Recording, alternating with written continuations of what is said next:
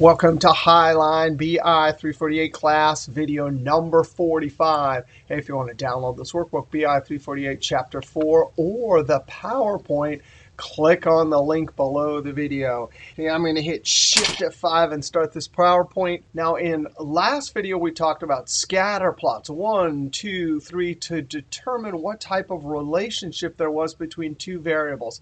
But this was a visual means for determining whether we had positive, negative, or no relationship. Now I'm going to jump ahead to slide number 9. We want to talk about a numerical measure called covariance and correlation.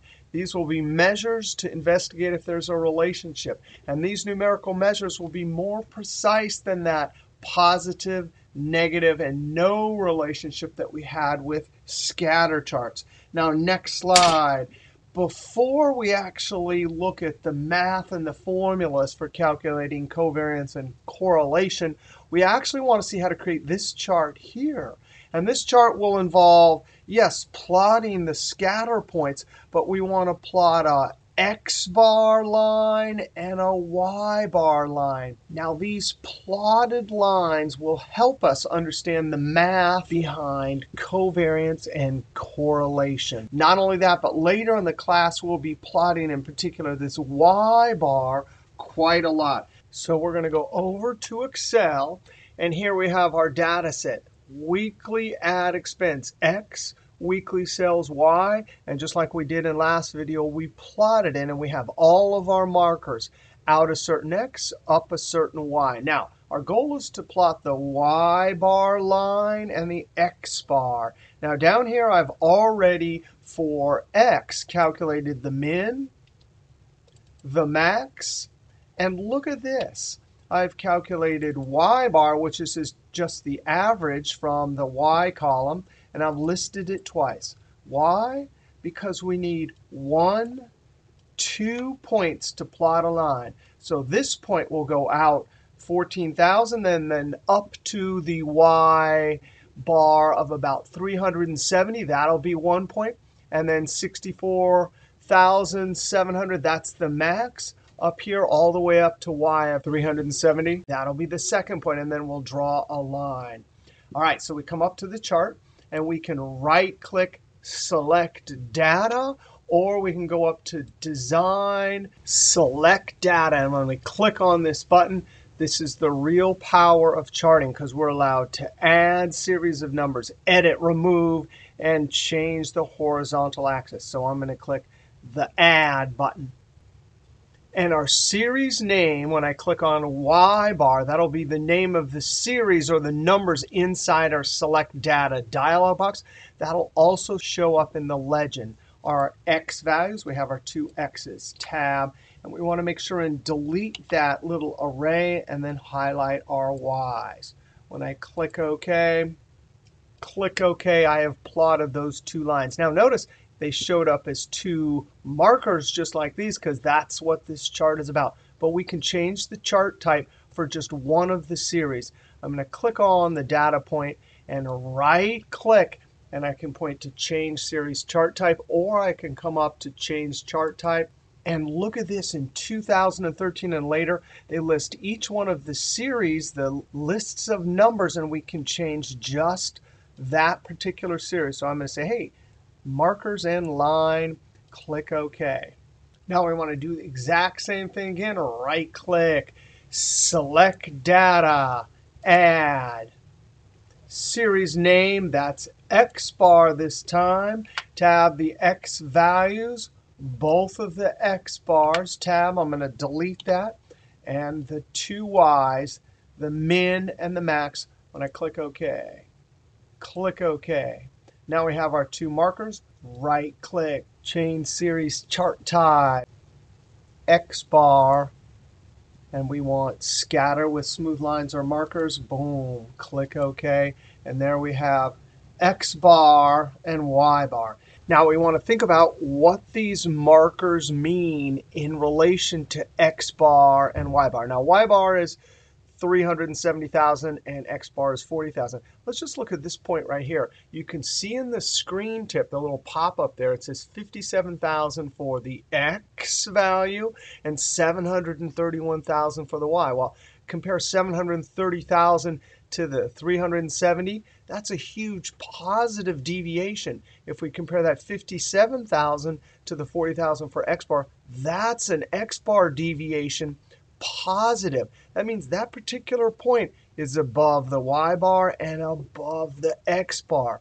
If we were to take both of those deviations, positive, positive, and multiply them, we get some big positive number. Now let's think about a number down here in this region number 3. You can see from the screen tip, 17,000 for the X. Well, if this is 40,000 and this is 17,000, that's a huge minus deviation. Now look at that screen tip, 110,000 for the Y. Y bar is 370. If I'm taking the particular value and subtracting the Y bar, that's a huge negative deviation. Now think about this. If I take X bar deviation and Y bar, they're both negative, negative, and multiply them, guess what? I get a huge positive number. So that's the idea behind our first calculation covariance. We're going to take all the deviations for every single point, multiply them, and then add them. Now for this particular set of markers, since most of the markers are in quadrant 1 and 3, that means when we add them all up, we're going to get some huge positive number.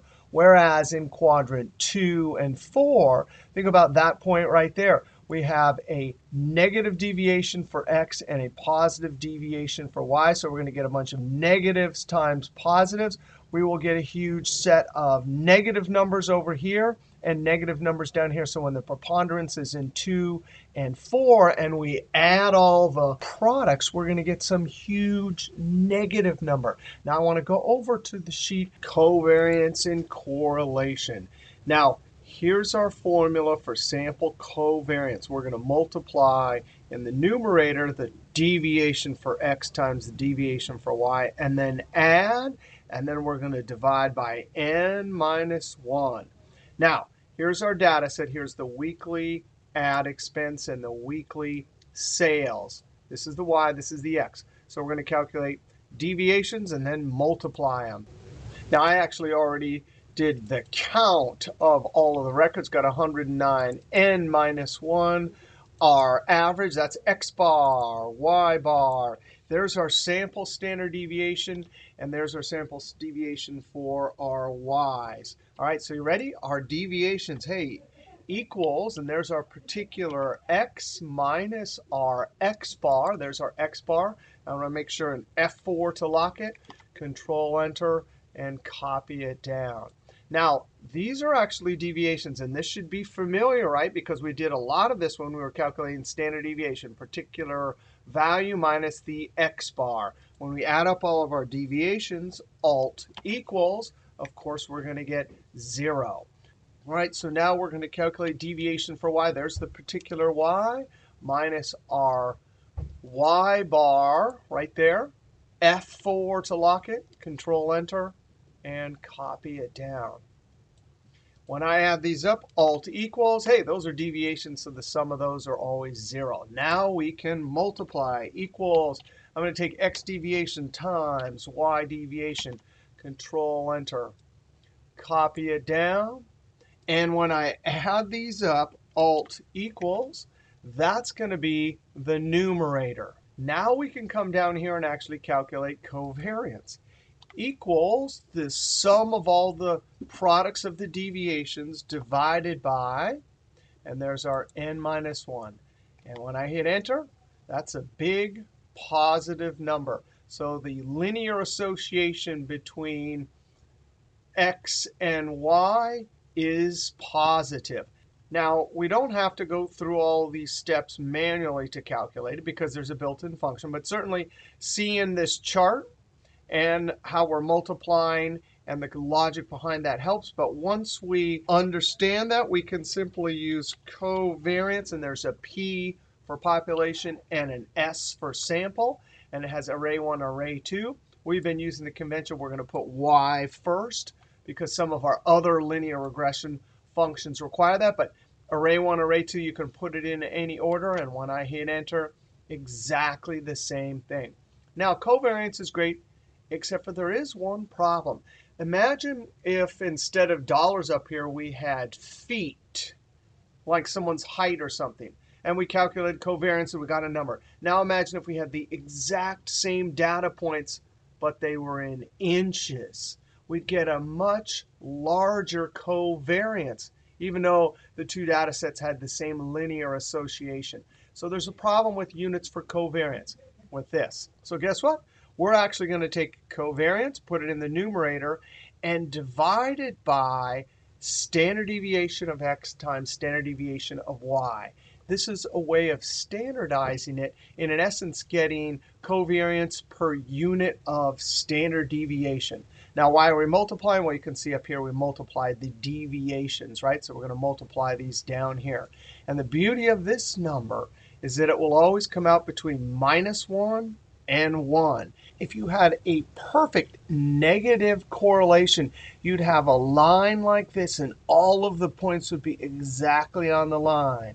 If you had a perfect positive relationship, you'd have that line down the middle, and all the points would be exactly on the line. So if we get a negative number from correlation that's close to -1, then we'll have a strong negative relationship. If it's close to 1, it'll be a strong positive relationship. We could actually see a picture of this over in our PowerPoints.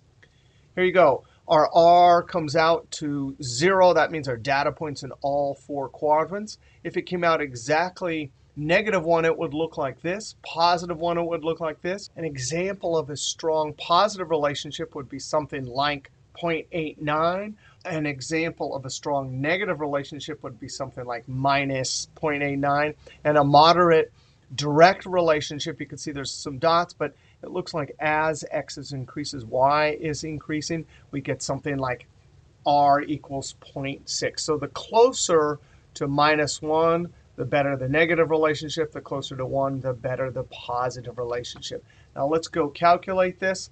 Here's our coefficient of correlation. Hey, I'm just going to take my covariance I already calculated and divide it by, now I need to multiply the standard deviation for x and y. So I'm going to use the product function and simply highlight standard deviation for x and y.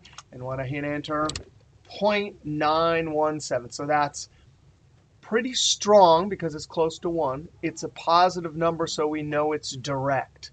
Now, we don't have to do all the steps for our calculation because there's actually 2 functions.